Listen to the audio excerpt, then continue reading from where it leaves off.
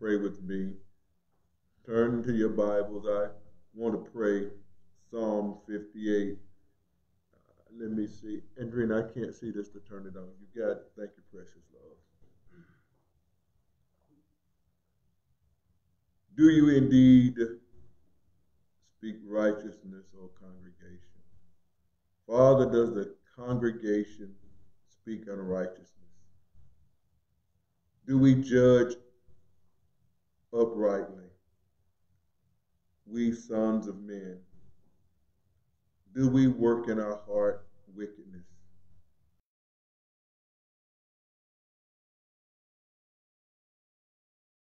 What we do in the earth.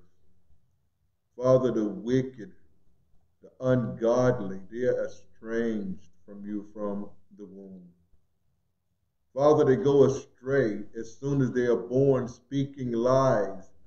Their poison is like the poison of a serpent. They are like the death adder that stoppeth her ear, which will not hearken to the voice of charmers. And Lord, you know them. Charming never so wisely. They continually attack. They continually do wickedness. They continually hurt. Most holy, wise, eternal Father, King, eternal, immortal, break the teeth, O God, in their wretched, ungodly mouth. Break the teeth, their ability to hurt and to harm and to do wickedness to your people. Break out the teeth of the young lions, Most High God. Let them melt away as waters which run continually. When he bendeth his bow to shoot his arrows at us, Lord, let them be cut in pieces.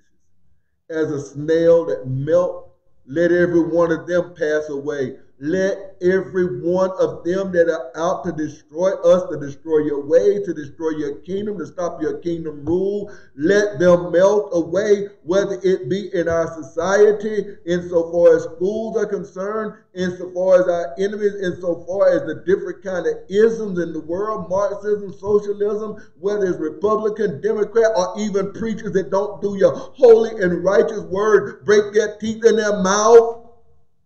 When they bring their arrows to go against your word, let them break off.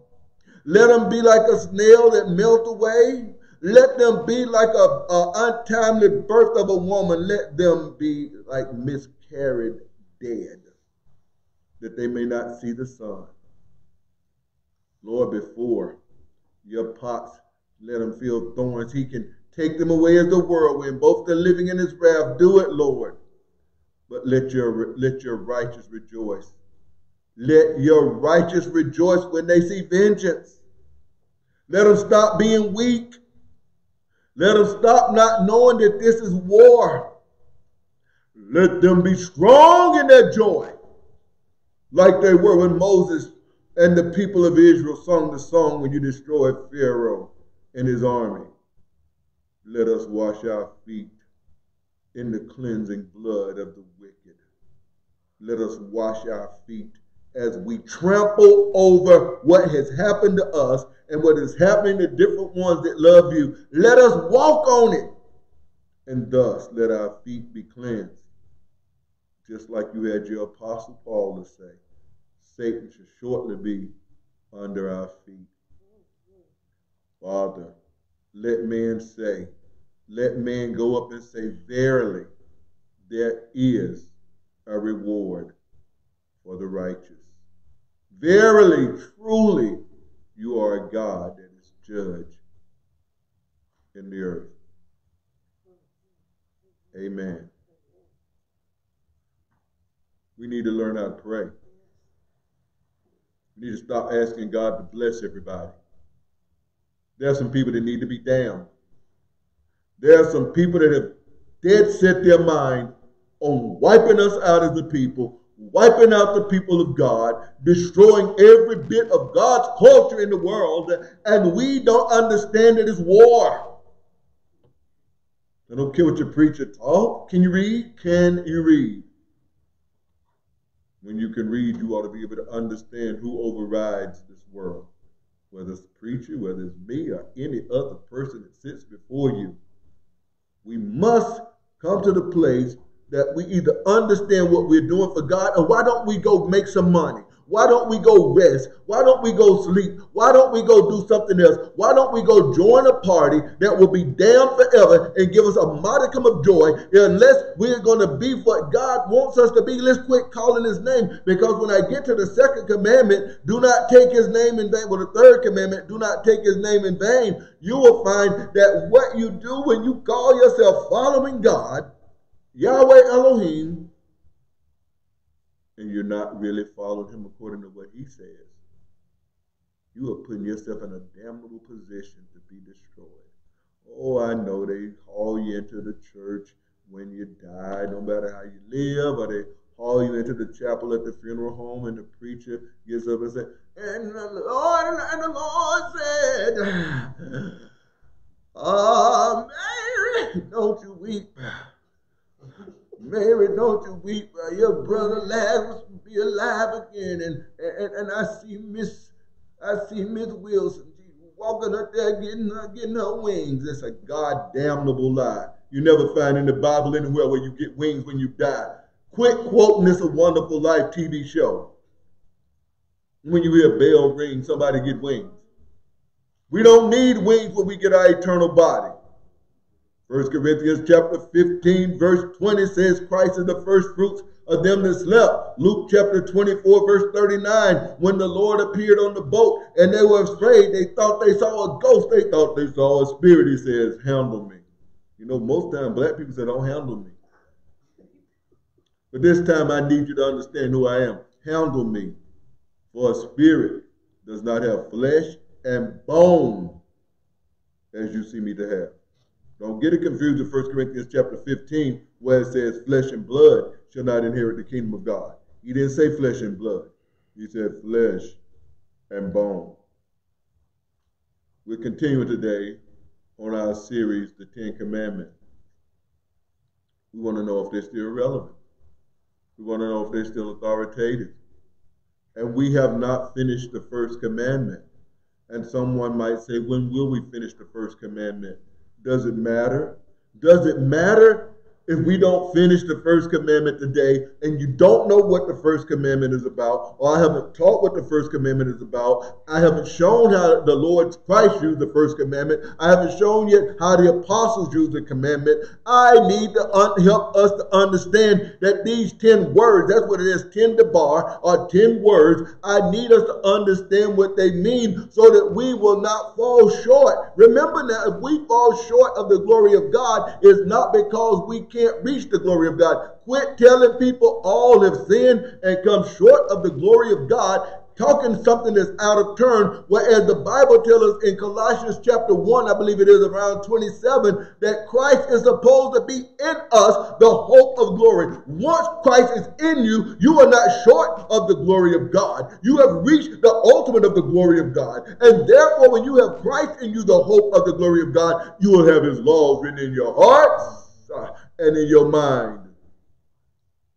And the problem is with most people, they don't understand, because the bastardization and the weakness of teaching, people teach down to where people already are, from coming out of school, from coming out of the neighborhood, from coming off of drugs, and from coming off of everything else. And we teaching people down to where they are, looking at the audience and determine, I can't teach that because they won't understand. Since when did God tailor his message to the level of where people are, instead of giving them his word and they have to ascend to where he is? And then when the Bible talks about in Psalm 24, who shall ascend unto the mountain? King James says hill, but the word is ha in Hebrew. Who shall attend? Who shall ascend to the hill of the Lord? And who shall dwell in his holy place? He that has clean hands and a pure heart. How are you going to get a pure heart unless God give it to you? He have not lifted up his soul to vanity, nor sworn deceitfully. What are we going to do? We're going to go in and talk some more about the first commandment. So our topic for today in dealing with the first commandment is this: is the first commandment eternal? Is the first commandment eternal? You see, because if it's eternal, I don't have to just talk about was the first commandment valid way back then. I don't have to talk about is it valid now. I don't even have to talk about when did it become valid. All I have to do really is show that it's valid. Am I correct? Is that a correct assumption? If it's eternal, it's eternal. Now listen to what the word of God says in Exodus chapter 20. Let's look at this first beautiful commandment again. And Yahweh God spake these words, saying, I am Yahweh Elohim, I am the Lord thy God, which have brought thee out of the land of Egypt, out of the house of bondage. In other words, I'm God. I'm in control. Nobody can stop my hand from freeing you from your oppressors. I'm the one that did it. Don't you ever give the credit to another God. Don't you ever give the credit to yourself. Thou shalt have no other gods or Elohim, spiritual beings. I don't care if you watch the Black Panther and you see them raise people from the dead and they're talking to the dead. Those are Elohims. Those are spirits. I don't care if it's Baal. I don't care if it's Molech. I don't care if it's Zeus. I don't care if it's Thor. I don't care if it's any of the gods of the ancient and Near Eastern culture. I don't care if it's any of the multiplicity of deities that I have in my book, Dictionary of Deities in the Ancient World. And they look like there are thousands of them. I used to hear Dr. Robbie Zachariah say there's millions in India. Have no other God before me. Is that commandment eternal? How do we even look at the first commandment? Let's start looking at some Bible. Can we do some Bible study? Or are we able to do some Bible study? Because if we're not able to do any Bible study right now, then what I'll do is this will just be a lecture. But if we can do some Bible study, let's flip to our Bibles or scroll down the page on your iPad or your telephone or however you do it. Or if you're one of those kind of people that have it inscribed in your mind, go back in your mind to Matthew 22, verse 37. We're getting ready to go into the Word of God. It's going to be good. It's going to be sweet. And that doesn't mean you're going to like it. Am I supposed to care? Listen to this. Listen to this. I didn't really come here to preach to you or to teach to you to make you happy. I came to teach to you for the Most High God. I didn't come to give you a man-centered theology. I would be dead. I was in this building one day preaching on a Sunday. I was invited to preach. And I looked at a man. He looked kind of big, looked kind of strong in the Gary. I said, I remember when I used to live in the gym, or however it was I said it. I said, but I realized, like the Bible says, the grass withers and the flower fades. So is man in all his glory. The grass withers and the flower fades away. But the word of our God stands forever. Somebody might say, but Tim, I ain't ever lost my musculature. I never lost my fitness. Well, wait till they put you in the box like they've done many athletes that died early in life. And then let's go back 5 years later and let's exhume you and let's see, did you wither like the Bible say? The grass withered and the flower faded. So is man in all of his glory.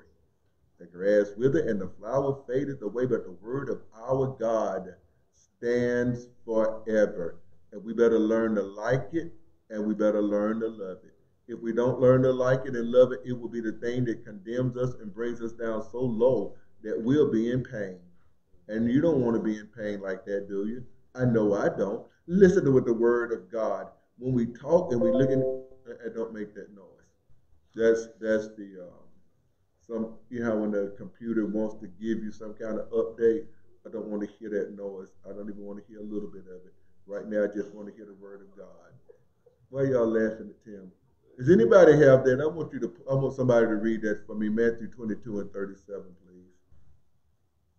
Jesus said unto him, Thou shalt love the Lord thy God with all thy heart, and with all thy soul, and with all thy mind. This is the first and great commandment. Now, when you see that the Messiah, Jesus says, you are to love the Lord your God with all your heart, with all your soul, and with all your mind. He said that is the what, Gary? This is the first and great commandment. That is the first and great commandment. Doesn't that sound differently than what we just read? Have no other gods before me. Are you with me? It's not the exact same words. So can you imagine somebody read that and he says, you shall love Yahweh your God with all your heart, with all your soul. And he says, this is the first great commandment. Now, either he didn't know what he was talking about, or he did know what he was talking about. And he is telling you that the equity, the power, the thrust, the essence of that first commandment is this: to love Yahweh. In other words, having no other God before him is showing that you love him, that you are loyal to him. But we need to know what loving him is. If the first and great commandment is to love God, then when we look back in Exodus, where he said, you shall have no other God before me, that commandment is still in effect while Yahshua, Jesus is on the earth. Because we do have a group of people that say, when Jesus came, he did away with the 10 commandments. And he says, the second is like unto it. Thou shalt love thy neighbor as thyself. On these 2 commandments hang all, notice who he says, the law and the prophets. Now you either hang them on the law and the prophets and get rid of them and say they're nothing, or you're going to hang them on the law and the prophets and fulfill it. Those are your 2 options. Either you hang all of it on the law and the prophets and say it means nothing to me, it's not eternal, or you hang it all on there and you begin to understand and try to understand what it meant. Therefore, I'm going to work from that premise. Listen to me. How is it that we can say that the 10 commandments are no longer valid and the Son of God just said all of the law and the prophets is the first and the second great commandment? And keeping his commandment is what he told his disciples to tell the world. Matthew 28, I believe it's in 18. Go ye into all the world. He told them to teach all nations to observe what I have commanded you. Didn't he say that? Am I making it up? If this is what he said the first and great commandment is, go and you teach all nations to observe all that I command you to do. And lo, I am with you even until the end of the age. Listen to what the Bible says. Here is the question I have for you. How does Yahweh demand and judge what love is for him? If he says, love God, fulfills the first and greatest commandment, we ought to get an idea of what love is. Would you agree? Even if you don't agree, I'm going to agree with myself. Let's look at 1 John chapter 5. Here's one of the apostles that should have been around when Messiah gave that. There's also a recording of that same thing in Luke chapter 7, but I didn't want to read that one. I believe it's 7 and 25, but I'm giving you a chance to pull it up. In 1 John 5, verse 2, John the apostle says, by this we know that we love the children of God. Now notice, this is a flipping.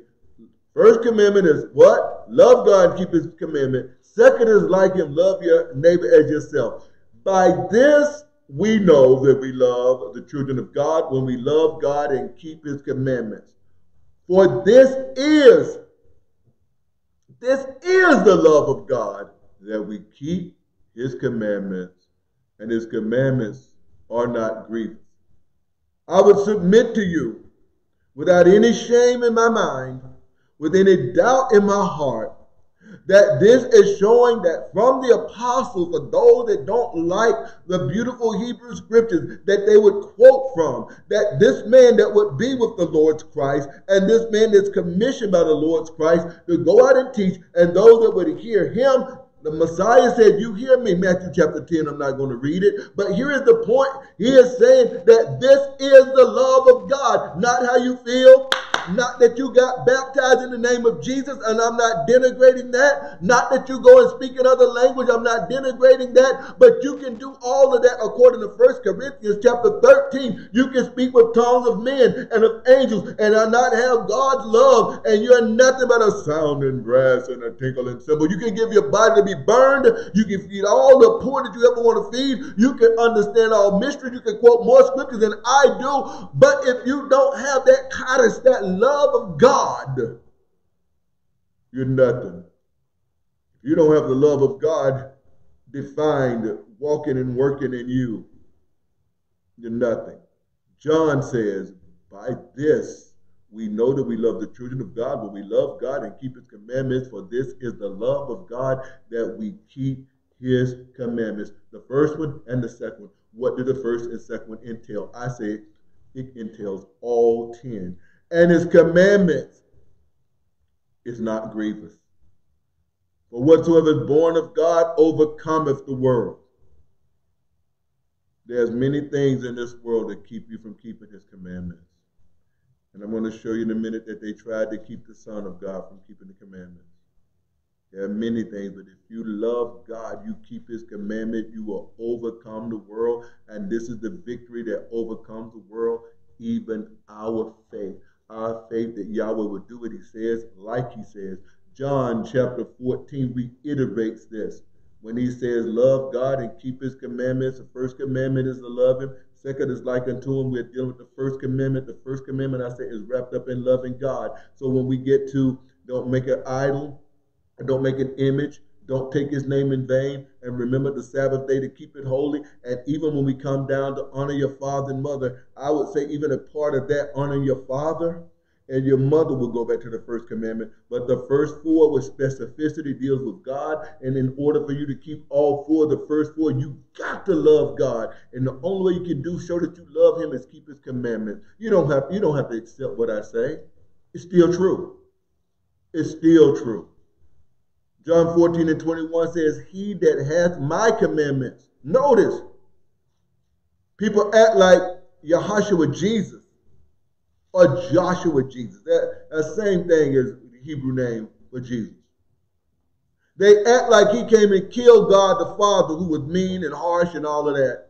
And he gave us the way of license for immorality and made him the minister of sin. The question we're dealing with right now is, how does Yahweh demand and judge love for him? I'm saying it again because I got some people here that we talk about these things after class sometimes. How does he demand? We love him and keep his commandments. That's how he defines love for him. Number 14 and 12 of John says, he that has my commandments and keeps them, he it is that loveth me. That's how he defines love for him. 14:21. Did I say something differently? I just messed up, and I'm glad I said it right the first time, then I messed up. See, that with a multitude of words, stuff can slip in, can't it? In John 14:23, Jesus answered and said, if a man love me, do you all know anything about math? I know Naomi does, because she helped me with an issue I was dealing with on how to charge somebody and figure out what I need to do. I needed a formula. Well, they have a thing called axioms. Those are supposed to be things that are truth. They're supposed to just be a self-evident truth, or a truth that doesn't change. Am I right, Miss Naomi? You're not with me? Axioms. Are they supposed to be truths that don't change? Self-evident truth whenever you're doing math? Okay, if you don't know, they told us that, because we use the word axiomatic when it's not dealing with math. But here's the truth right here. Jesus is giving an axiom. He said, if a man love me, he will keep my word. Listen, if a man love me, he will keep my words, and my Father will love him, and we will come unto him and make our abode with him.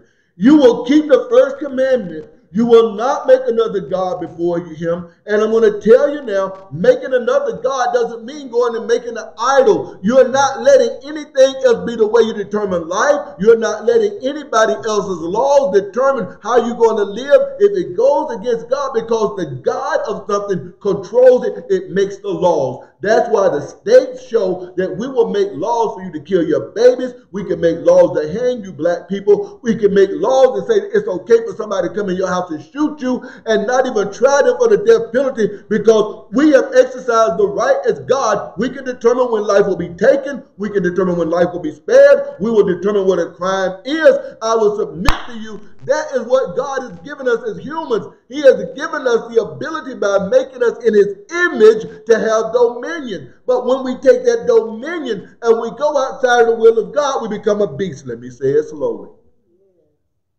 When we take the dominion, authority that the Most High God has given us and we appropriate it, we steal it, and we use it for ourselves, we become a beast. When Adam went against the commandment of God, he went from having his glorious color. I believe Adam was colored in light.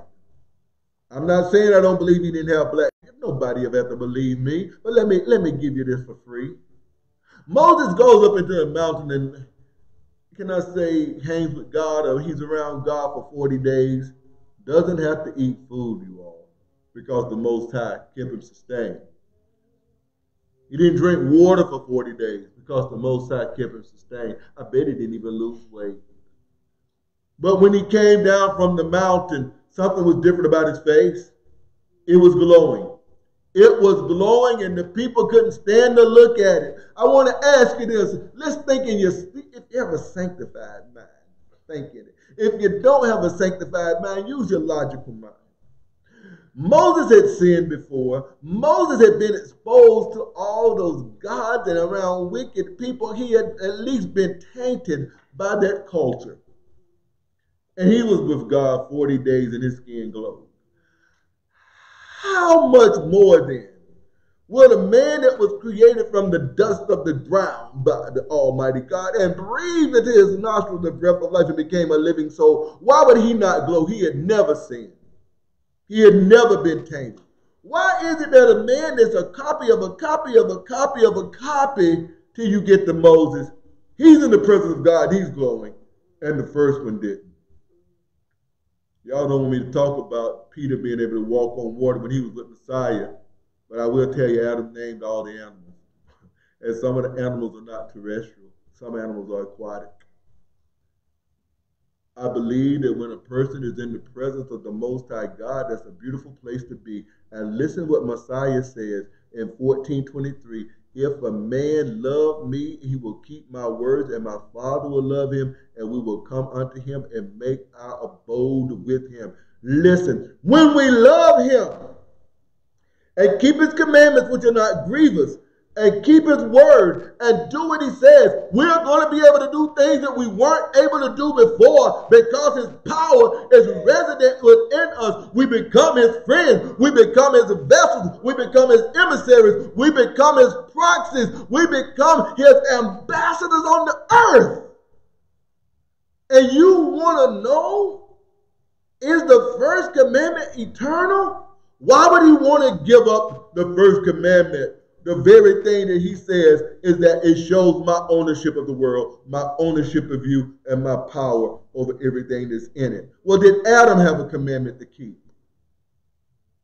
You see, when you hear people say, well, Adam was supposed to eat from the tree of the knowledge of good and evil, we know that. But was there any other thing that he was taught? How can he be told to be fruitful and multiply, and he don't know what that means? How can he tell to subdue the earth and take dominion over it if he doesn't know what that means? How can you name the animals if you haven't been downloaded with a certain amount of information? You've been given Torah. Torah means instruction. As Patrick talked about the other day, Yahweh, when God shoots his arrows out to give you the information that you can hit the mark that you're supposed to be hitting, God gave information. But let's look and see what Job has to say about the Most High God and Adam. In Job 31, verse number 33. It's a beautiful one. You might want to write it down. But listen to what Job said about Adam. If I covered my transgressions as Adam. Wait a minute. We thought Adam ate of the fruit of the tree. And that was wrong. Oh, but Job chapter 31, verse number 33. 31. Skip 32 and go to 33. I'm trying to give you a memory link. If I covered my transgressions, plural, or hide my transgression as Adam, by hiding mine iniquity in my bosom. Iniquity is the Hebrew word at one, a one. That means he was lawless. Job is saying that Adam did transgressions and that Adam was lawless. Tim, why you don't read the rest of it? Because I just wanted to make the point that Job, which is considered to be the first book that was written even before Genesis that's recorded, Job, not that he was the first person ever lived, because Job is an Edomite, okay? He's from Teman. But the point being made, I believe he's from Teman. Is anybody see any difference? Because I'm not going to look it up right now. But anyway, the point being made, Adam had transgressions. Again, did Adam have a law to keep? Job 31 and 33, when you look at it and make the inference, you see that he did, and Job knew about that Adam sinned. He did transgressions and he was lawless. If you're lawless, that means you have violated God's law. Don't say it's lawless because there was a law. I mean, there were not a law there, and so you lawless because you don't have a law. Because I'm going to prove that there was a law, and I'm letting you know that it's eternal. Because there are people that teach that there was a time of innocence, and at the time of innocence, we see that Adam sinned. I would submit to you if you want to say there was a time of innocence, it didn't mean there was a time without law. So you can drive your car all day long and not violate a law. That doesn't mean that there is no law. The law is there. You can still be innocent. And he pull you over. I got you tagged. I got you 88. Sir, my vehicle won't go past 88. As a matter of fact, the way it was constructed when they made this, it was made for some child and they won't let it go over 65. Do you really want to take me to court with that? Just get out of here, okay? Just because one can think that Adam could have been lawless because there's no law, I'm going to destroy that kind of thought process. How did we know that Adam had law and Torah? When I say law and Torah, I want people to start thinking when they see law, Torah, or instruction. I want to just say instruction, but if somebody look it up, they may not see instructions. So in order to teach, we got to get this thing out of our mind that we can be lawless. It says in Genesis chapter 2, verse 15, listen to it. What we're talking about is the first commandment, eternal. And now I'm dealing with what did it exist from the very beginning. I would say that it does, for number one, because it shows God's nature and his character. I believe God's nature and character is eternal. Verse 15, and Yahweh God took the man and put him in the Garden of Eden to dress it and keep it. How are you going to do that if you hadn't taught him? If I take you somewhere, Patrick, and I say I want you to dress this facility up for a wedding, and you've never done it before, wouldn't that be absurd? Now Adam got to dress and keep the land. And verse 16, and Yahweh God, Yahweh Elohim, commanded the man, saith, of every tree of the garden you may freely eat, but of the tree of the knowledge of good and evil thou shalt not eat of it, for in the day that thou eatest thereof thou shalt surely die. Two things here. Of the tree of the knowledge of good and evil, how does Adam know what that is? How does Adam know what eating is? The Bible never told us Adam ate. I'm just trying to help us to understand. Just like when Bezalel and Aholiab, they had work to do. God gave them the ability to build all of that stuff and construct all of that stuff for the Ark of the Covenant that they hadn't seen. Moses is the one that saw the pattern in the mountain. Moses gives the instruction to them, and they build. God said, I'm going to give them the ability to do that. That's his way. Adam, I've given you the ability to know what you need to do. But notice this. This is very important. Please, haven't you ever heard people say Adam ate and he didn't die immediately? I want to submit to you all that Adam ate, and according to what I see right here, again, for my young people, what is the penalty for being lawless before God? What is the penalty of being sinful? Romans 6, verse 23 says the wages of sin is death. Now, When Adam ate and he said, "Thou shalt surely die," I submit to you that what we don't get in that is that Adam is not just one person. Adam is a representative of people. When you know anything about the Bible, for those that have been in the Bible for a while, you know that there was a man called the high priest. He had a breastplate with different jewels on it. And then he had ouches, King James called it ouches, on his shoulder with the name of the 12 tribes. When that man wore that uniform represented all of the people of God. Christ being our high priest, he represents us. I would submit to you that Adam, in breaking the first commandment, he calls all of us to die. So when people say he didn't really die, Adam is a public person.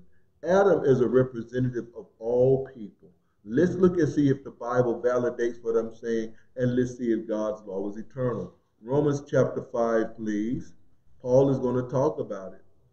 The Bible says in Romans chapter 5, verse 12, "Wherefore, as by one man sin entered into the world, and death by sin. If the wages of sin is death," listen again to Romans 5 and 12, "whereas by one man sin entered into the world, and death by sin, and so death passed upon all men." Wait a minute. Death passed upon all men, for that all have sinned. Is that saying all have sinned after Adam? Or is it saying all have sinned in Adam? There are some that haven't been born yet. There were some that haven't been born since this may have been written around 80, 50, something like that. I wasn't born. But it says all have sinned. Listen, he's going to make it clear. Verse 13. It's important for you to know this. I want you to know, how is it that we know that the world was condemned by Adam? It says, "For until the law, sin was in the world." Until the law, until what we call the law of Moses, sin was in the world. But sin is not imputed where there is no law. There is no sin that is affixed to a person. There is no sin that a person has done if there is no law. Please hear me. There is no such thing as sin if there is no law. Are you with me? This is Paul's argument. Until the law, sin was in the world. He said it was in the world, but sin is not imputed where there is no law. And he said, how is sin in the world then? Listen to verse 14. Here is his answer. "Nevertheless, death reigned from Adam to Moses. Nevertheless, the penalty for sin, it reigned as king from Adam until Moses, even over them that had not sinned after the similitude, or the same way that Adam's transgression was, who was a figure of him that was to come." Understand this. He said if sin is in the world, then if Adam is the representative, all sin in Adam, and that's why people kept dying from Adam to Moses. There was law. The law is eternal. It may be hard to grasp. Maybe one of the other translations will give it to you easier. But the point being made, no one should have died if there was no law from between Adam to Moses. Was that clear? I want it to be clear. Thank you, Precious, for telling me it was clear. Because I really, sometimes people don't ever get to hear these kind of things. And then when you say you teach it over my head, well then, look, Paul wrote this letter way back then. Paul wrote this letter to a group of people way back then that hadn't even been around 30 years. He wrote Ephesians. He wrote Colossians. He wrote 1st and 2nd Corinthians. He wrote the book of Thessalonians to people that hadn't even seen him that long and was telling them about the Lord coming in the trump. Why is it that our preachers get to get away with giving us nothing? Why is it that they send us out on the field not having a good quarterback, not having a good running back, not having good people to catch the ball, or not having good people with the baseball bat to hit the ball, or not giving us a truck or giving us something to plow up the field? Yet whenever it's football, they'll say, fire the coach, get rid of that quarterback, go get you another tractor. But when it comes to we preachers, why do you all let us get away with giving you nothing? It's because it's not important to you. But you don't do that when you pay $100,000 and $50,000 for student loan to go to school. You get what they tell you is good. I'm not saying it's good. You get what they say is good so that you can go get a job. I read something funny one day. 30-second version. Many people start businesses and become millionaires and don't have a degree. But then to get a job for those people, you need a degree. Huh? You start a business and you don't have a degree and you do well, and somewhere you get convinced you got to have somebody with a degree to come work for you. I'm not saying a degree is bad, but we'll go get that degree in paperwork, but we won't do it when it comes to God. Is it because nobody gave us curriculum? Is it because we decided mediocrity? It doesn't take all of that. Say it louder. Ain't no grade. That's true. When we first started teaching about 20 years ago, a woman said, am I going to get a certificate? Remember that, Ann? Yeah. She did. I mean, and my wife could have made her a certificate. It looked just as good as anybody else. I mean, she could do that graphic kind of stuff, but that would have made her happy. But what if you got a certificate and you don't have a life to back it up? Anyway, listen to verse 15. This is important. How do we know that Jesus really fulfilled the righteousness of this law? How do we know that if man sinned and death passed on everybody because there was a law that was violated, the first commandment was violated, you put something in front of me? How do we know? Because we talk about Jesus, Jesus, Jesus. So the 15th verse says, but not as the offense, so also is the free gift. And don't get that twisted when they say free gift, you do nothing. No. I'm going to explain that free gift because it gets on my nerve when people play with our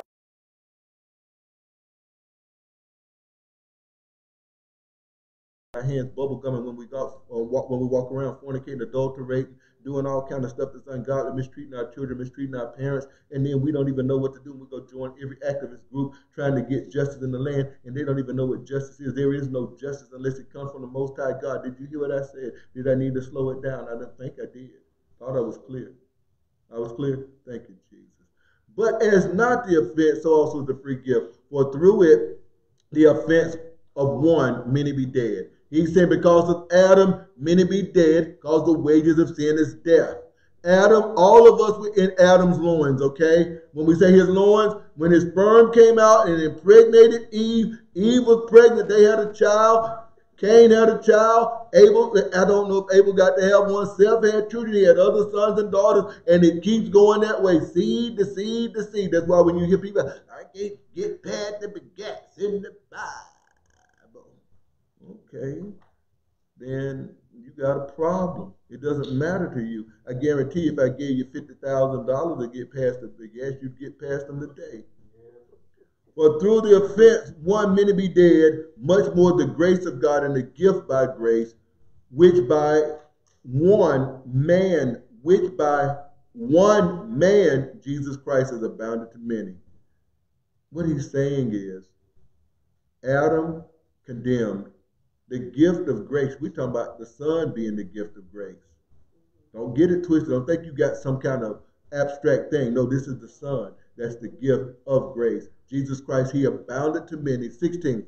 And not as it was by one that sinned, so is the gift for the judgment by one that condemnation. When you get to Romans 8 and say, there is therefore now no condemnation to them that are in Christ Jesus, he's talking about the same thing he's talking about here in chapter 5. Adam brought condemnation on the world. Christ, in Messiah, there is a freeness from the condemnation because you're going to keep his commandments. His commandments are not grievous. You're going to honor the first commandment. You will have no other God before him. You will not make a graven image. You will not take his name in vain. You will not mess up the Sabbath day. You will keep it holy. So he says, not as by one that sinned, so also is the gift for judgment by one, the condemnation. Adam gave you a gift for the judgment by one, condemnation, but the free gift is of many offenses to justification. He's going to explain it in easy talk now. For if by one man's offense reigned death by one, the kingdom of death reigned over man. Much more, they which receive the abundance of grace of the gift of righteousness shall reign in life by one, Jesus Christ. What is he saying? Death reigned. We said, Adam, the day you eat, you'll die. That was for all of us. We don't see that in Genesis. We don't see that in Genesis. Adam tainted the whole mankind by his sin, and we all became dead. We became separated from God. Get out of God. Get out of Eden. Get out. And he put the cherubim up there with flaming swords. So now man, he goes out, he's created in the image of God, he's given power to rule, he's given power to reign, name the animals, he's given power to have dominion, to exercise dominion, to beautify the garden, and now he's going to be clothed with skins like an animal. He's going to clothe Adam with skins. That's why he starts to look like a beast. He's covered with animal skin. Nebuchadnezzar, God gave him a whole lot of power. Nebuchadnezzar got wicked. God made him like a beast. The Bible tells us even in Peter, we become brute beasts. The Bible tells us in Isaiah, preachers become like greedy dogs. And they become like dogs that won't bark, won't tell you the truth. The Bible calls you goats. And then the Bible says some of us are like sheep. We become like animals. When you take his power and you appropriate it for yourself, you make yourself or what you feel the first commandment, and you move from sonship to bestiality. And I'm not talking about the kind where they having sex with the animals, but you become bestial. But men will practice bestiality. It's all in the Bible. We're not talking about that today. I want to keep your mind elevated in as much as I can. In 1 Corinthians chapter 15:45, Paul mentions it again. Is this first commandment eternal? I showed you that Adam had the first commandment. He was not to have another God. He was not supposed to put anything above God. He did. It doesn't matter if it was his own thought, but he did. Job said that you violated, you translated, and you had iniquity. The Bible showed that he gave you these authorities, and Paul came and said he's put all of us under the death penalty. And that was after Christ had come. He said, we're still there. That's why it says in Romans chapter 8, there is therefore now no condemnation. There is no more death penalty on them that are in Christ Jesus, who walk not after the flesh, but after the Spirit. For the law of the Spirit of life, see, the law of the Spirit of life. Christ came, paid the penalty. The law of the Spirit of life in Christ Jesus have made us free from Adam's transgression, breaking the first law. It made us free from the law of sin and death. For what the law could not do, in that it was weak through the flesh, what could Adam do? What could Adam do to change you? Another reason it was weak through the flesh, I'll show you in a minute. It was weak through the flesh. God sending his own son in the likeness of sinful flesh, and for sin, condemned sin in the flesh, in his body. It's important that we see that. Because Adam was a man. Christ had to be a man. If God is going to condemn everybody through one man, he has set the precedent that I can redeem everybody through one man. Adam was what they call the federal head.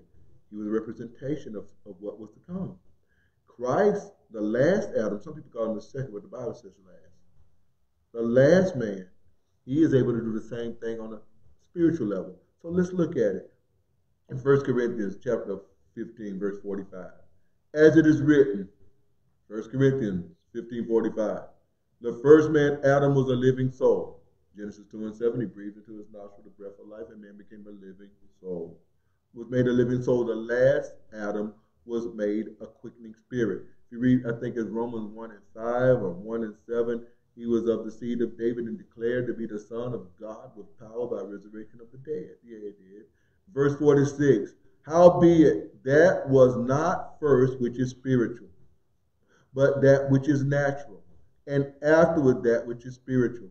For the first man is of the earth, earthy, the second is the Lord from heaven. And as it is the earthy, as is the earthy, so are they that are earthy, and is the heavenly, such as they is heavenly. As we have borne the image of the earthy, we shall also bear the image of the heavenly. The point being made is because we are in the image of God, we are also in the image of Adam. Adam was our predecessor. Adam was our, you can say Adam was our template insofar as the flesh. Christ came.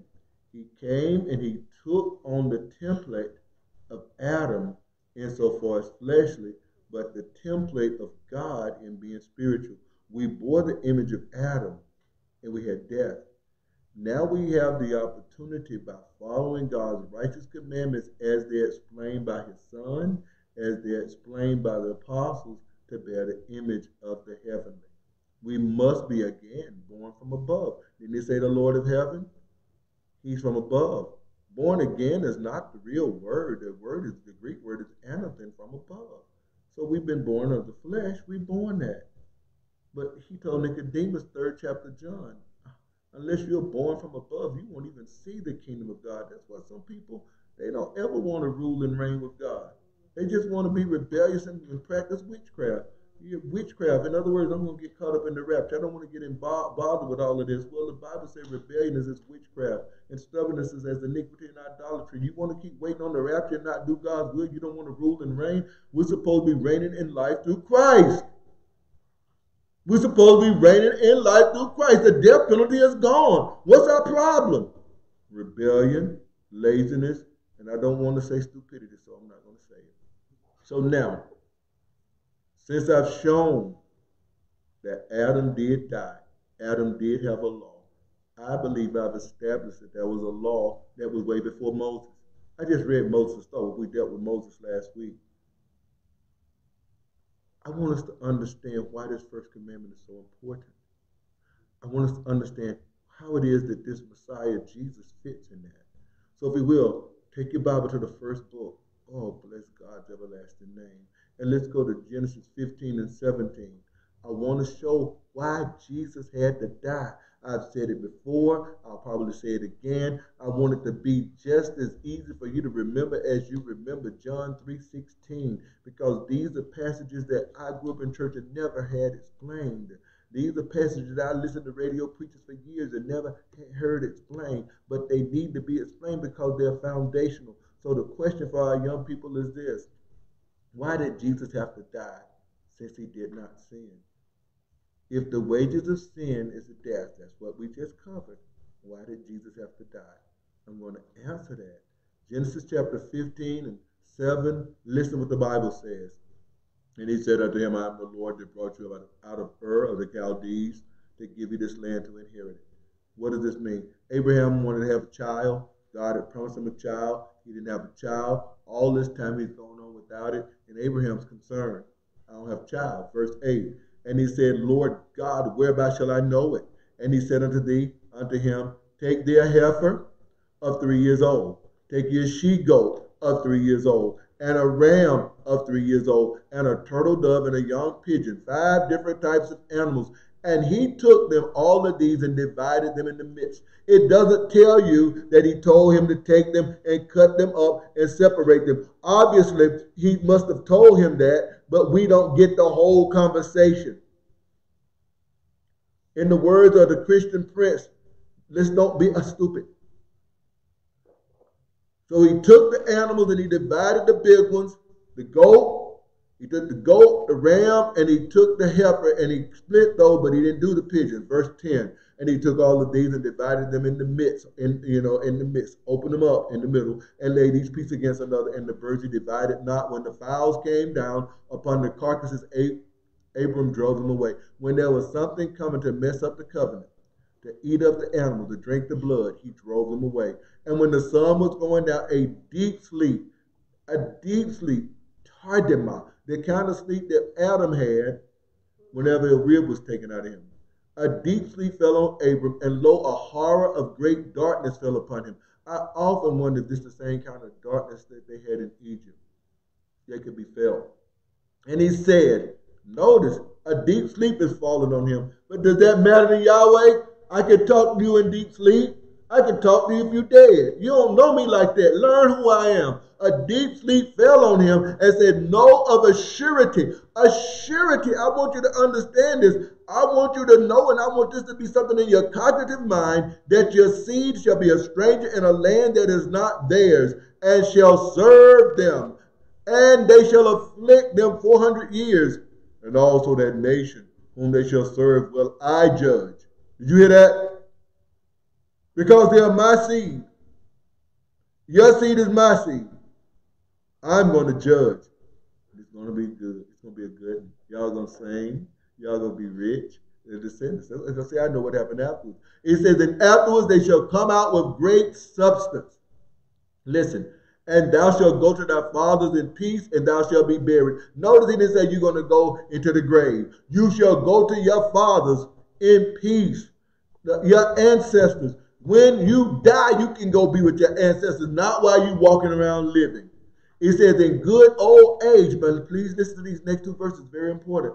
But in the fourth generation they shall come hither again, for the iniquity, the lawlessness of the Amorite is not yet full. How does the Amorite have lawlessness if they've never heard of the law of God? How do they have iniquity? Because law had already been given through Adam. They knew the law of God. They knew of God. Although they mixed in other things and did other things, they were still accountable to God. You better hear me. He says the iniquity, the lawlessness of the Amorite is not yet full, and it will come to pass. It said when it came to pass, this is very important. If you don't highlight anything else, if you want to understand the Bible, understand God's righteous law, and understand Jesus, Messiah, listen to this verse. And it came to pass, when the sun went down, it was dark, and behold, a what? Somebody tell me what it was. Say it loud. A smoking furnace, that's one, and a what? Okay, two different things. A smoking furnace and a burning lamp passed between the pieces. So you got animals shed, blood shed, and a covenant is being made, and that covenant, because blood is shed, whichever one of you break this covenant, you're going to be done like this animal. You're going to be put to death. Now, Abraham is in a deep sleep. But notice what it says. It says a burning lamp had passed between the pieces, but 18 ought to be a startling thing to you. In the same day, the Lord made a covenant with Abraham, saying, unto thy seed I have given this land from the river of Egypt to the great river Euphrates. How is it that Yahweh God made a covenant with Abraham and Abraham is asleep? The burning lamp and the furnace went through. I submit to you, one of those represented Yahweh God and the other in substitutionary form represented Abraham. Now you can say that God made the covenant with him after he woke up, but that doesn't, you still got the lamp and the furnace going between the animals. Going between the animals is important. I would submit to you that what Yahweh was doing is showing that if you break the covenant, if you break this covenant, I'll take the death penalty for you. Because I'm going to set it up that all is going to be in my son. I'm going to let you know that it's imperative, it's important for you to understand that keeping my commandments are so important that I will send my son to die.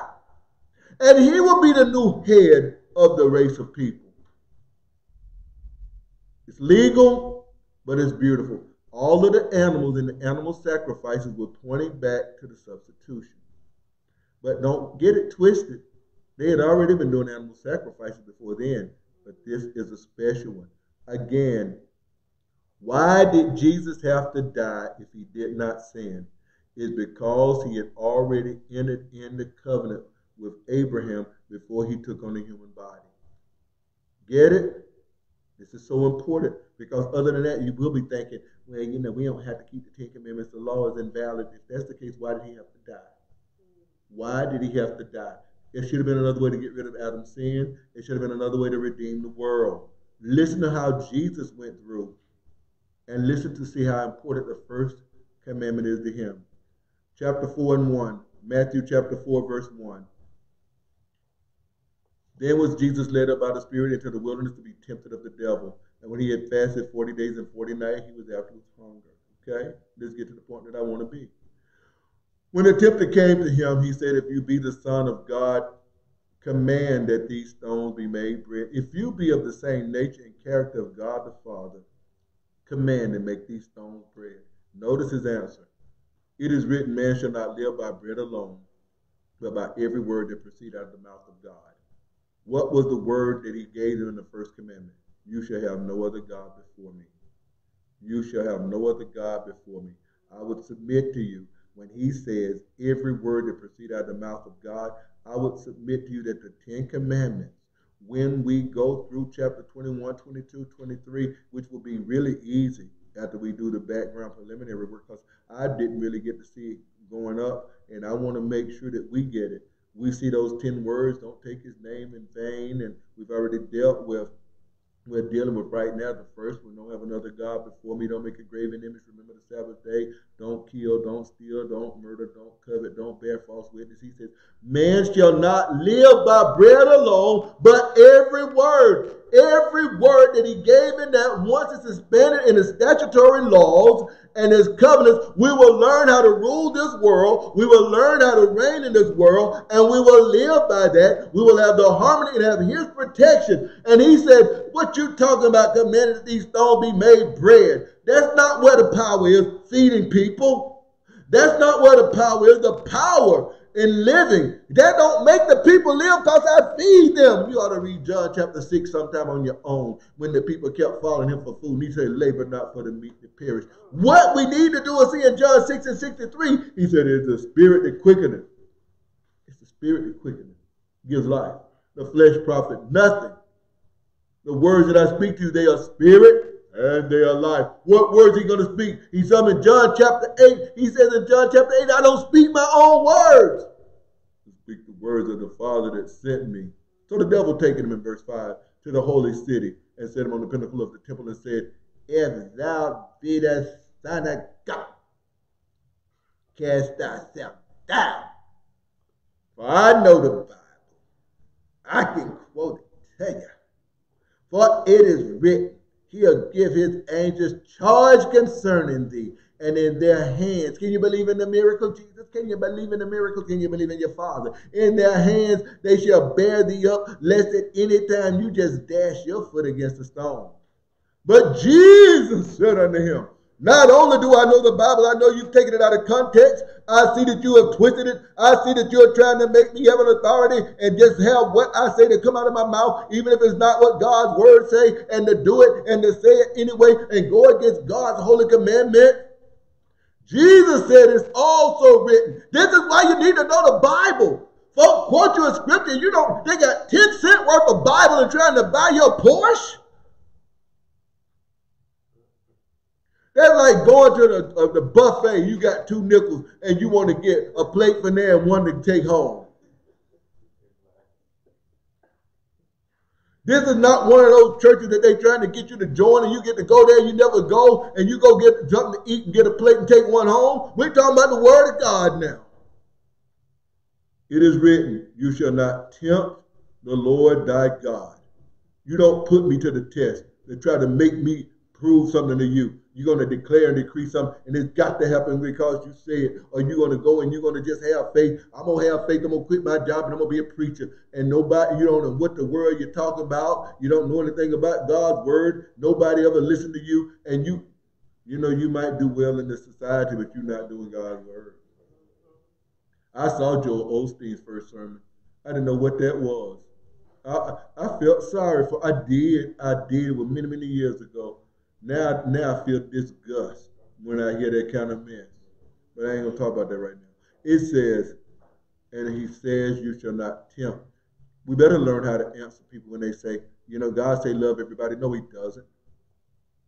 He doesn't tell us that we got to love everybody in totality. When you read the whole scripture, you see in Psalm 15, it says, in whose eyes a vile person is condemned. Now, if you say that he say love everybody, and you understand the context, like when he said he'll dash your foot against the stone, it's also written that you don't tempt the Lord your God. That's what the devil said, right? So if you're going to tell me God say love everybody, you better define love the way the Bible says it. Because now if you define it the way the Bible says it, I can love you and rebuke you. I can love you and put you away from an assembly. I can love you and move you, because love is that you get put away from an assembly, not because we hate you. We actually want you to turn. We want you to turn back. Why do you think he put them out of Israel? Not because he hated them. Leviticus 26 said, I'm going to put you out. Deuteronomy 28 through 30 said, I'm going to put you out. Some of you may die. Yes. But I can send back a refined people. They'll listen to my word.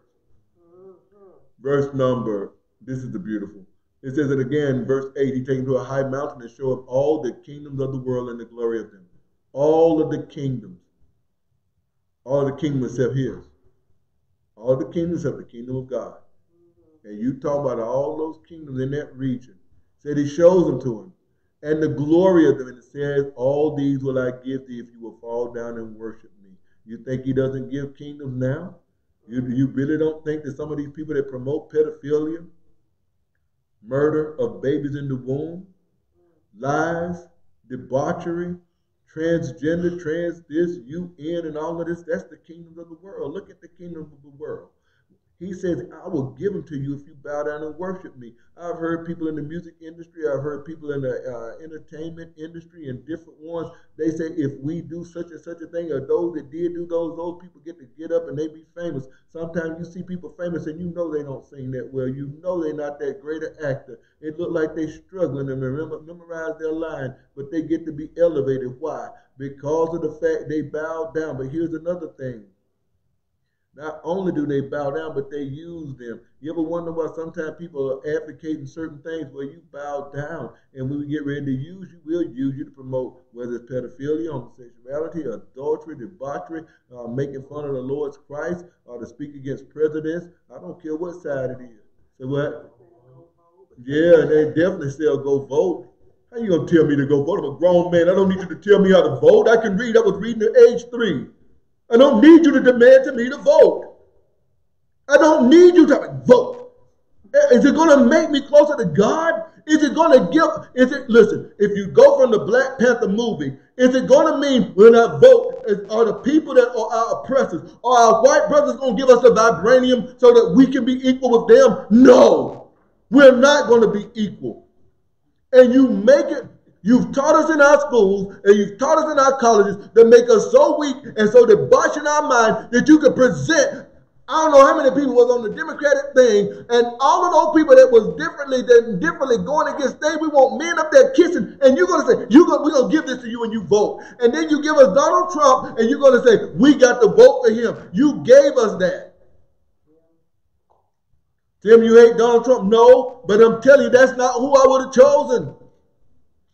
You made fun of Ben Carson. You call him Uncle Tom because you don't know what Uncle Tom was. You would be good to be the good man that Uncle Tom was, that he was doing things to protect the women and keep them from being beaten. But Sambo beat Uncle Tom till he died from listening to Simon Legree. But I don't want to talk about that book right now.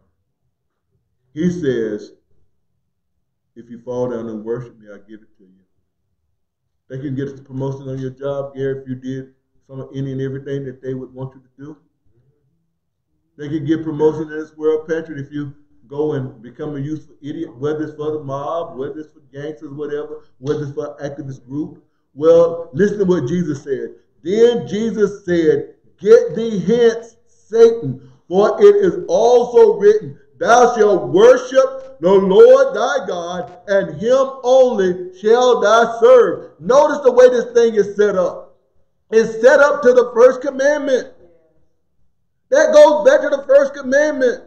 First of all, I'm not making bread to get the people to follow me. I'm going to give them God's word. The 10 words of the 10 commandments. I'm not going to tempt God. Why would I tempt God? He said, don't tempt him. And then you're going to tell me to bow down to you. The first commandment says, him only, God, shall you serve.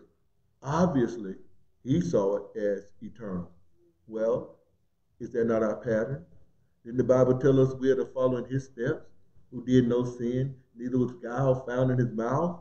But how is that working out in our lives? Go with me, if you will, to Hebrews 8:8. Because we need to understand that that first commandment is eternal.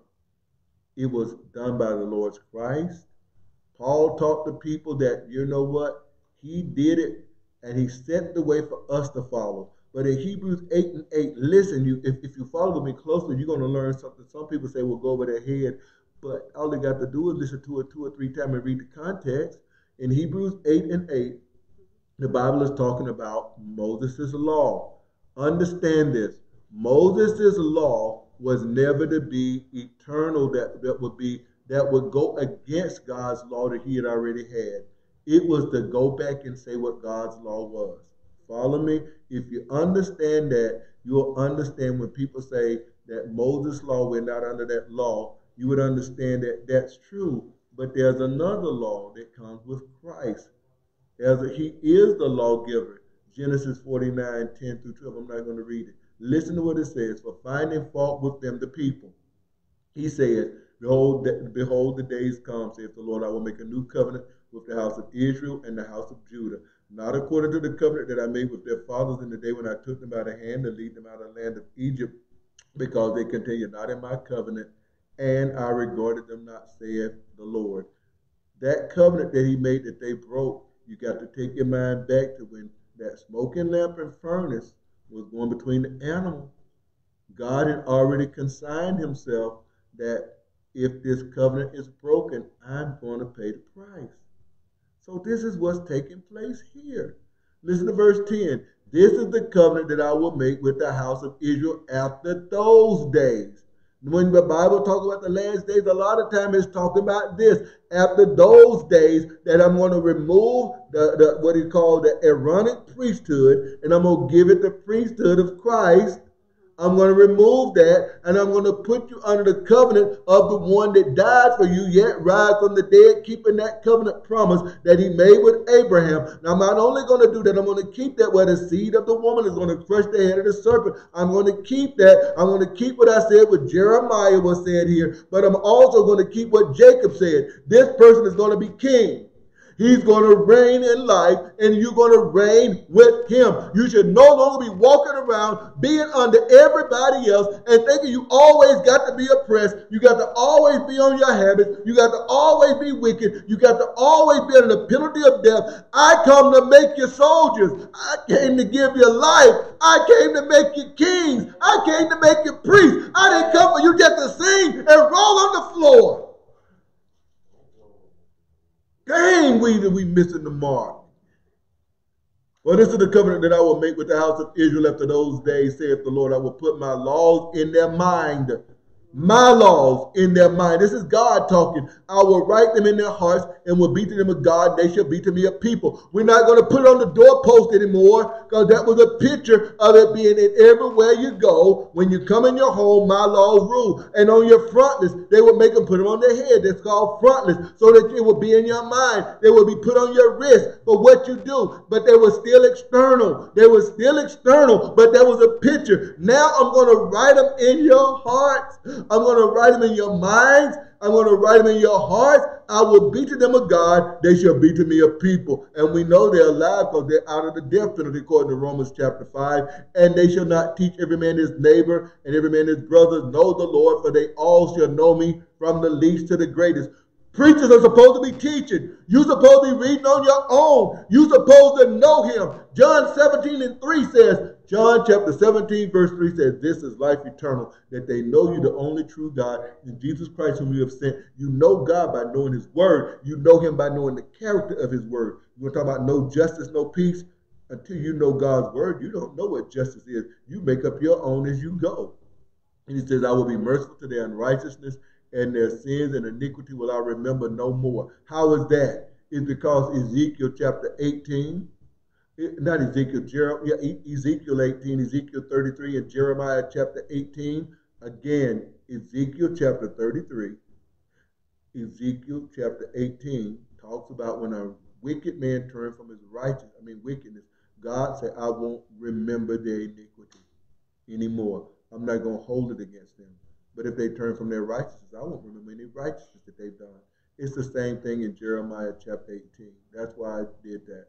But I said, let me slow it down. And it says, in that a new covenant he has made the first old. I want to read you this because I'm ready to slow it down now and get out. In the 10th chapter of Hebrews, I skipped 10, 15, and 17. I wanted to read that. But I let 8 suffice for that. But Hebrews chapter 10, verse 28. Because people say that now that you're in Christ, it's easier. I want to get rid of that God-damnable, ratchet, rancid lie. Hebrews 10, shut your mouth. I don't like that computer to make noise when I'm working. Hebrews chapter 10, verse 28. He that despised Moses' law died without mercy under 2 or 3 witnesses. Got it? Of how much sorer punishment. You think it's easier under Christ? It's because you've been taught incorrectly. You think grace under Christ makes it easier? Listen to what he says. Of how much sorer punishment. S-O-R-E-R. We could just say worse punishment. Suppose ye, shall he be thought worthy, who have trodden underfoot the Son of God, and have took, people pleading the daggone blood, right? And have took the blood of the covenant, wherewith he was sanctified as an unholy thing. You pleading the blood while you doing debauchery? You pleading the blood while you cheating on your husband? You pleading the blood while you lying on your children? You pleading the blood while you faking a Christian? You're pleading the blood while you're out here practicing homosexuality, pedophilia, bisexuality. You're pleading the blood while you stealing from people? That's a damnable thing. That's a maledictory thing. That's a blood covenant. Moses sprinkled the people with blood. I showed you all back when we went in Exodus chapter 24. Now Christ died, his blood is shed, and his blood cleanses us, but it will also damn us. But you got people saying the blood of Jesus. One saint always said, why did this man not know this? I find more theology in the writer of the book of Hebrews than any living man that I know. I don't even come close. It says, of how much sore punishment suppose ye shall he be thought worthy, who have trodden underfoot the Son of God and counted the blood of the covenant wherewith he was sanctified as an unholy thing, and have done despite the Spirit of grace. Do you hear me? You got the Spirit of grace and you still trodden under the Son. Do you know how that's damnable? For we know him. Listen how the writer writes. Let me change my voice. For we know him that have said, vengeance belongeth unto me. I will recompense, saith the Lord. And again, the Lord shall judge his people. See, if you don't know anything about his glittering sword, if you don't know anything about people's foot being about to slip into the pit, you don't know nothing about vengeance being his. And then it says, it's a fearful thing. Didn't it say fearful? That's what it says. To fall into the hands of the living God. And when it says fearful, it's not talking about respect. It's talking about dreadful. But call to remembrance in the former days, after you were illuminated, you endured a great flight of affliction. What he was doing is going through and showing the people, you went through a lot for this cause. And he tells them in verse 35, don't cast away your confidence. You're not going to go without opposition. The Lord's Christ went through opposition, and we went through opposition. We'll go through opposition. Let me tell you what I didn't get to today. I didn't get to the fact that when we talk about this being Christ freeing us from death, and death not having reign over us, and that we're supposed to reign in life, how is it then so many of us that call ourselves following God, we go separate the Day of the Dead? The Day of the Dead, which is coming up, I think it's this month, Halloween, Holy Eve. How is it we're going to go and worship on the Day of the Dead, just like they did in the movie Black Panther, just like the Druids did, the Day of the Dead, Hallows Eve or Halloween, and all of the witchcraft and the things that go on, and we call ourselves following God. He has freed us from death. Yes, I got the information. I just want to at least get it out there, just get enough, he get a taste. I didn't get to where God showed explicitly those that follow his law will rule the world, and that other people would come to them. I will show what I had to show, and I didn't get to it because of time that it happened that when Solomon was following God, people came to him to learn. The Queen of Sheba came, and when David was in charge, they came to him. And then the last thing I wanted to deal with is how God's law is mandated on the world. But all of it comes from the first commandment. If you get the first commandment wrong, you don't get any other ones right. That's the anchor.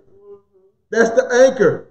Let me change my voice. This is the anchor. If you don't have Yahweh God as your only God, as your only source of right, as your only source that you bow down to, then you will never get to the place. It doesn't matter whether you take his name in vain or whether you make a graven image, whether you disrespect the Sabbath, whether you steal or whatever. Everything has to be reconciled in your mind to who he is. And he told them who he was. He said, for you, although the whole world was his, he said, for you, Israel, I brought you out of Egypt. I did that. I showed you the gods can't touch me. I showed you that the mountains move when I quake. I showed you that the water opened up. You know I'm your God. You're not equal to me. Nothing else is equal to me. And don't you ever act like it is. And so by the Most High God doing that and showing who he is and showing his power, we begin to understand that that first commandment has always been there. I'm the Lord your God. Have no other gods before me. And so by the time we start talking about other gods and what they do, we have the foundation. There's always been this law. But you have to understand when I start showing other gods, I'm going to show them, I'll show some by name. Then I'm going to show you some by concept. Then I'm going to show you some by your own feelings. Sometimes man let himself rule as God. And if you think I don't know what I'm talking about, I believe it's Romans chapter 1, maybe around 22. It says men took the glory of God and they exchanged it, or they changed it for an image of men. Men, like men, an image of men, four-footed beasts, and creeping things. You change it. Paul calls it vain philosophy. Once we understand the first commandment, we'll find out we have done so many things that violate the Most High God, and we're worthy of death. The Christ says, at the last temptation, I'm going to help you understand, Satan.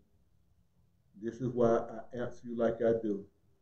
He said, worship the Lord your God, him only shall I serve. So you don't have to ever worry about me. Keep answering your questions. Well, I'm not going to turn the stones to bread. That won't keep the people alive. Jumping off the pinnacle of the temple and letting them see a miracle. That he said, don't tempt. I honor God. I only worship him. Then you come up with this, I'll give you something. Again, do I have to say it again? He said, worship God and him only shall you serve. If we are there, then these lessons are just helping us reiterate where we are and to help other people to understand that these laws are important if we're going to build a nation, if we're going to build a kingdom. These eternal laws are what was set up for Israel, and they ruled a long time when they followed them. How much more then shall we be able to rule in justice, equity, and peace? The last thing I say on that is because we've learned and we're following the character of God. Look at that. We're following the character of God. That's why we're going to rule. We are imitating him in the land. We'll be able to, when people see us, they'll see the Father. Remember, he's spirit, right? They'll see something. Can't they see the devil in people?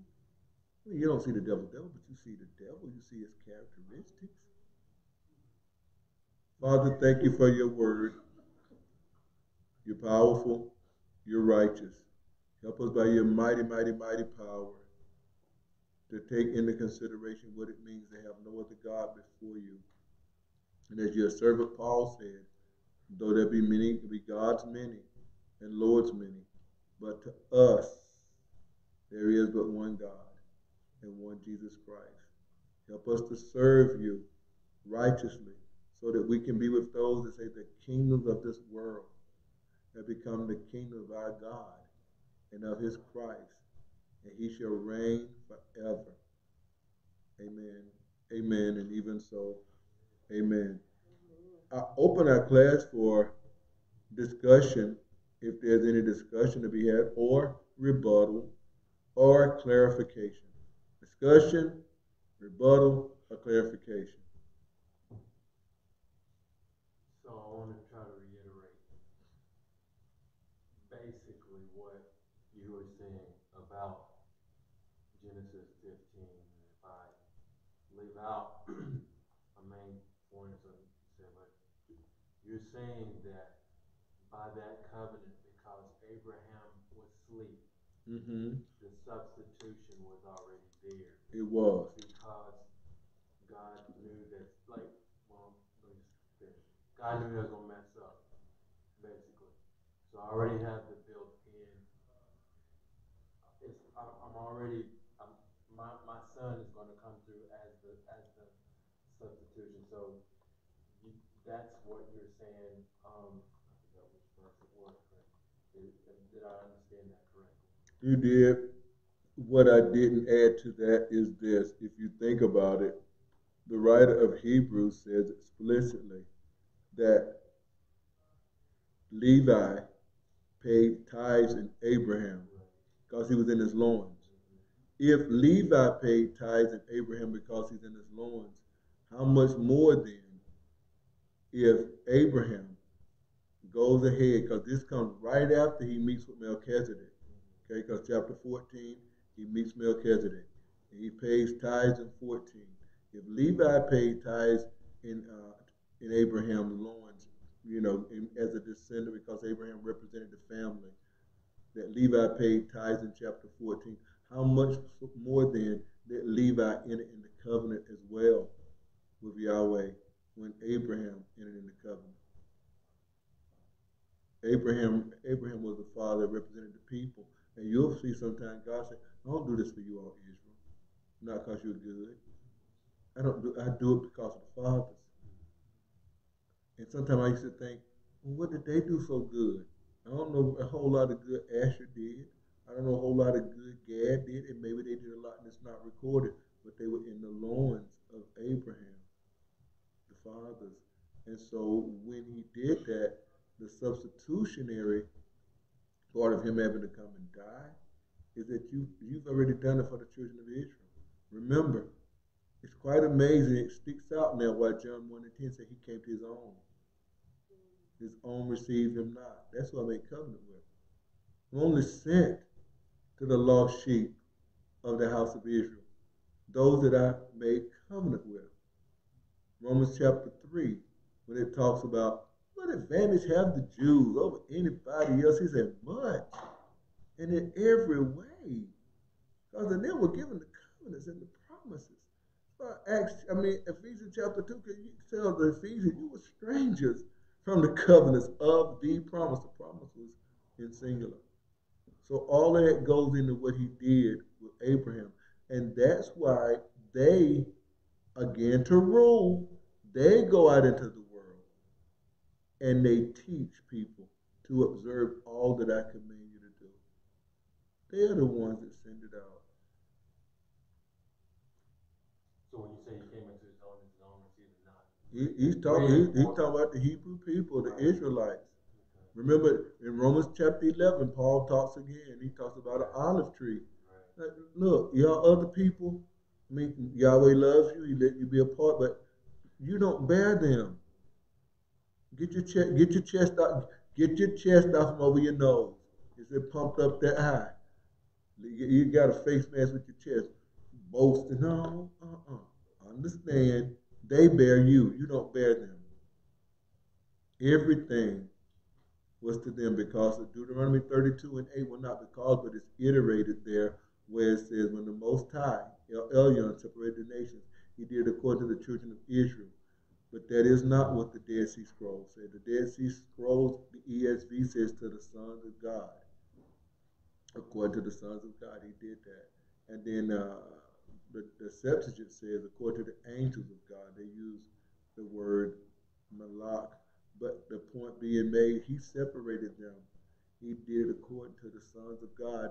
For instance, all of the nations were under different deities or different Elohim. I think it's the 17th or the 18th verse of Deuteronomy 32. They said they didn't worship God, they worshiped demons, but the word is Shadim. So Yahweh took Israel to be his inheritance. So it was God had all the nations versus one. So God's taking a handicap. Satan, you got all these nations. You got every single one of them. I got one. And with this one, listen to this. I'm going to show you how much dominion is mentioned in that. When he said, through you, Abraham, all of the families of the earth will be blessed. What does the Bible say? The lesser is blessed of the what? Greater. Abraham, your seed going to be greater than all of these. Your seed will have the ability to bless. So he came to that group. This is the one I made covenant with. And so the other people, you get to come into the covenant in the same type manner. But you got to listen. You got to listen to what my son said. You want to enter into this covenant? It's going to be by his blood. Don't play with it. Don't play with the blood. You plead the blood and you wicked. You shouldn't do that. It's almost like being it's almost like being in the lodge and you're gonna plead the oath in the lodge and you'll be telling all the secrets. Really? Really? You better ask Joseph Smith. I think they said Captain Morgan too. You better, if you don't, in the words of black people when I was young, you don't know, you better ask somebody. I tried to get to see if anybody on the conference live going to share, I mean on the Facebook going to share our message. But go ahead, anything else? Was I clear, Gary? You were. Was there any unclearness there? Mm, I don't know. I mean, you Okay. answered my question. Okay. These are the animals. This represents the animals. Okay? These are the animals. When you walk between this, since there's blood shed, this is saying you're going to die if you break this covenant. There's a lamp and a furnace going through. I See? think when you say the bloodshed, because I'm thinking of other people. Sometimes, how will they hear what you're saying? By nature of the fact that it's that When you kill an animal, you cut an right. animal in half, there's going to be blood all over the place. Okay.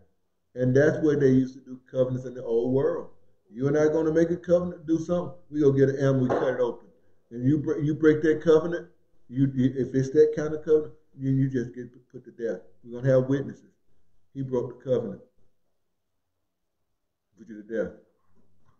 That you said he broke the covenant. You mean in your If you and I did a covenant, a blood covenant, a maledictory, a covenant with a curse in it, it's for our good. But if the one breaks and let the other one down, he gets put to death.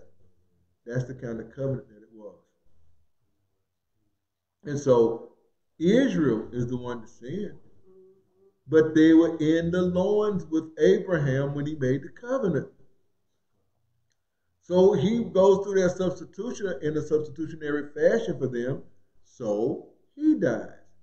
But somebody said, but he did it for the whole world. Well, he said, Abraham, through you, all families of the earth will be blessed. It was never just for Israel. That's a damnable lie when people say that. It was never just for Israel. It was always for the whole world. The whole world was his.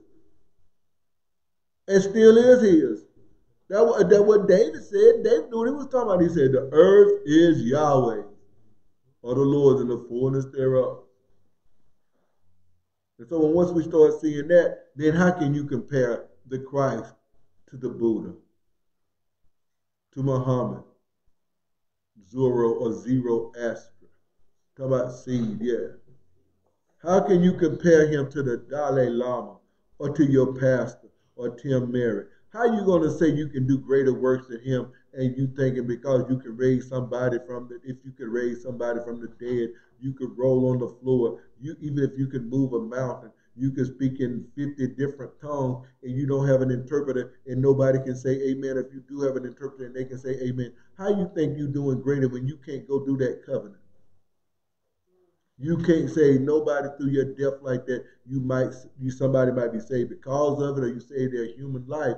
But the thing is, doing greater is he came to one group of people, the one that he had made covenant with. He has other extenuating plans for the other people that we would live in such a way and that they would hear God's word and they would come in from the isles. They would come in from other places. They would bring their gifts and they would come to know God. This is what it's talking about when they say you are the light of the world. You are the city that is set on the hill. Let your light, possessive, your light shine before men. That's another group. Your light, men,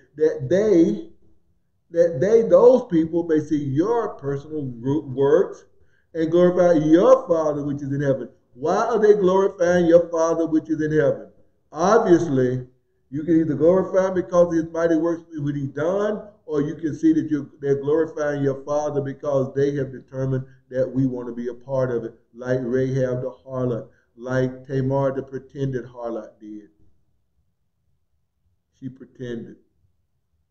I want some of that blessing. And isn't it how God blessed her? God blessed her so much so that she got to be in the line of the Christ. Yes, she did. Because Perez and Zara came from that, when she sold her body to her father-in-law to keep the Levirate vow, which was not even listed as a Levirate vow. A lot of things they did that we see that there was truth and a law already there, but it just wasn't written on tables of stone. They already knew it was wrong to murder. Look at how God dealt with Cain. How is Cain in trouble if there's no law? But sometimes we do like we did. But when I first went to college, and they say, you have to take these classes. You don't make inferences. Put me in remedial reading. Hurt my feelings. Hurt my feelings so badly, Gary. I was so disgusted. Because I'm reading it. Because I can read the words. I know how to syllabicate. I know how to syllabicate. I know how to look up words, but they say you don't make emphasis. Yeah, Miss Purdy was my teacher. Told me you're going to be in this class a whole year. I said, no, I'm not. No, I'm not. And I used to take this big, fat, unabridged dictionary. We didn't have computers back then. And I'd look up the words. There'd be words in the frequency of maybe so many in a million, so many in 100,000, and I learned those words. And I learned after a period of time, I think differently. I got more tools to work with. And so sometimes I see that people still read like I did, and you just see, but you can't make the inference. Why is it Cain is in trouble for killing if there's no law? Then Paul comes and says, well, there's no law. There's no transgression. There's no sin.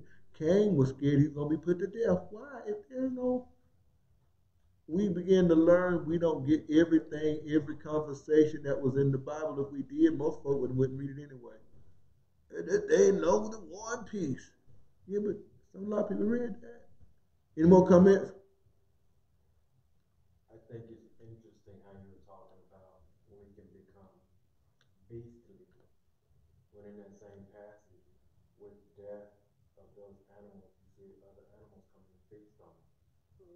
And I never thought about it, but since you really started out talking about, well, you mentioned Nebuchadnezzar, you mentioned several examples, and to think that something that was going to be good, here you got animals coming in, because you phrased it like it was coming to mess with, I think, the sacrifice. They were. And so you got animals coming to ruin, they're doing what they do. But I just thought, okay, beasts coming to get that. You know, they're not eating the power. And it just made me think, okay, if people can be beastly, then they congregate it's death. It's all death.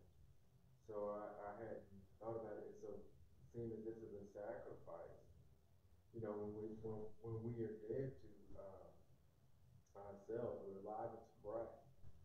But the beast, the image that stuck out to me, like I know, okay, well they're coming down to do what they do, but that was that image was louder to me by the way you were explaining.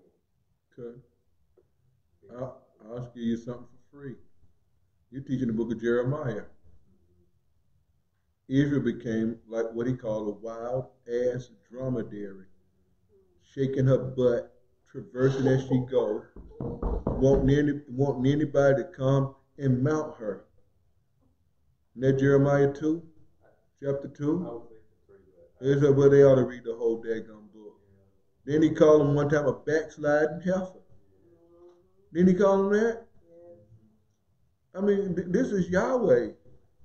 You like a beast. And then he say you like wild poison grapes. Yes, beast in Daniel. We don't understand so many times.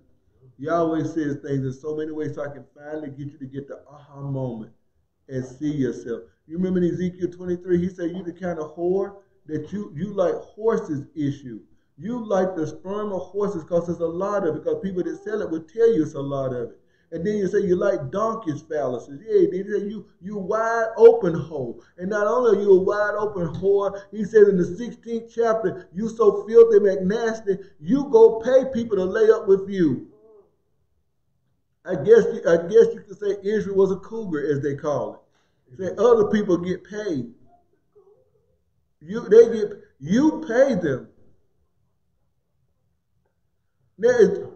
which would you rather be considered to be like an animal or a hoe or a whore that like to have donkey phalluses, horse sperm, and you paying people to come be with you, and you neglect the God of your fathers. This is what happened when we turn away from the commandment. We thinking we looking good. I guarantee you, Gary, a lot of those men like Pedaliah and those other people that were living, you would think that they were great. They looked good. They dressed well. They probably smelled well, and they made fun of Jeremiah. And Jeremiah said, they made fun of Ezekiel. Ezekiel preached one of those songs. Ezekiel preached another sermon. It sounded like a lovely song. Can you imagine if Bill Withers had been living back there and been one of them? I'm like, lovely song, lovely song. Boom, boom. I don't have any more comments, so what I'm going to do is,